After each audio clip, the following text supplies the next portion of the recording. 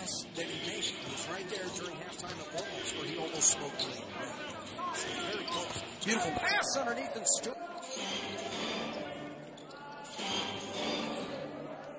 Right angle three on the way and good. They'll run the weave. Thompson outside.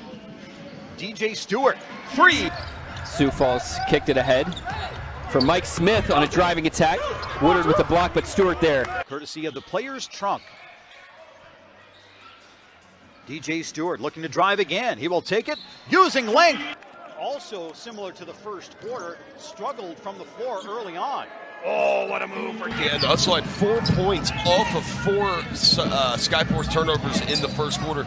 They have 7 points. 6'9" forward out of Florida State, averaging 15 points a game. Pull-up jumper, DJ Stewart puts it in. Potter straight away, high out right. Drive into the lane by Stewart, left hand up and good. Puts the Clippers on top. Then the first 90 seconds of this second quarter. DJ Stewart to the rack. Count it! Oh, a beautiful bounce pass by Mario Chalmers. Drains a jumper.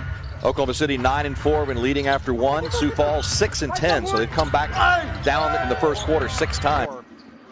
For the Clippers. Skyforce second chance. 3 minutes gone by. Final game of 29 at the showcase.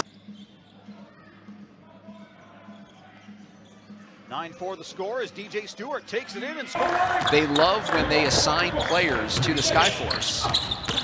The only focus that they have when they're eligible prospects from last year's Ignite team. You have Principal Singh, who was drafted For the winter showcase from three. He's had some up and down moments with three-point shooting. Did in college, and then has so far in the NBA. 5. Pick and roll. DJ Stewart finds a seam. Off the dribble. In the lane, the jumper is good. Wanted a foul, didn't get it. Jason March has his arms in the air begging for the foul. Yeah, I thought Jefferson got hit on the arm when he went up right there, but no calls. Cannon got a hand on the pass, but Chalmers gets it right back. His lob for Stewart, who lays it in. Stewart going again. That post up on Woodard. Fadeaway jumper in the mid-range, and that He's on a two-way deal and is an NBA player, and the recent rule change at the NBA would allow him.